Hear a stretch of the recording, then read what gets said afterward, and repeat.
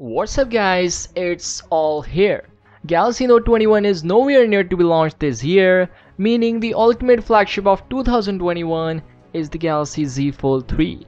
And we have a lot of info about the next foldable phone from Samsung.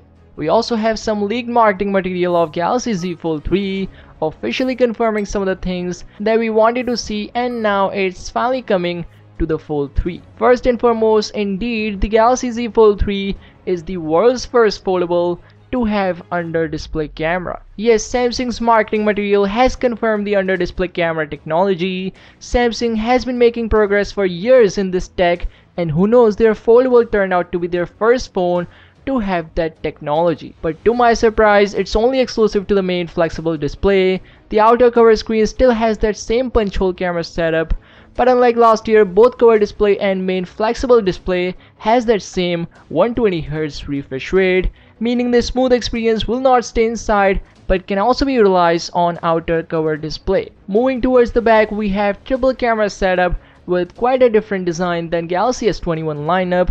Personally, I would be more happy if it looked like the Galaxy S21 series, but Samsung has chosen this design. Let me know what you guys think of this design.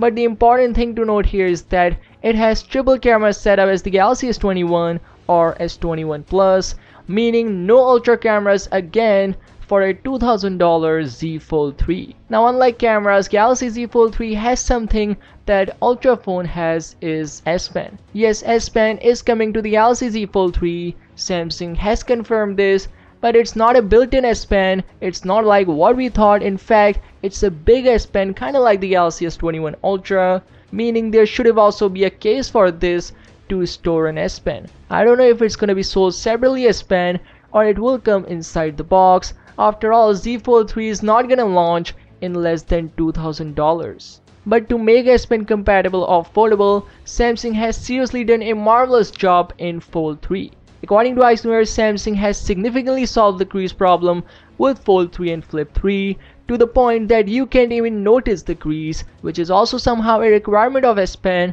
because the crease in middle disturbs the S Pen. Like when you use the Fold 2 and original Fold, you can feel the crease with your finger, and for the S Pen it's a serious problem which Samsung has resolved greatly. And to withstand the pressure of S Pen, Samsung is going to use a thicker ultra thin gloss.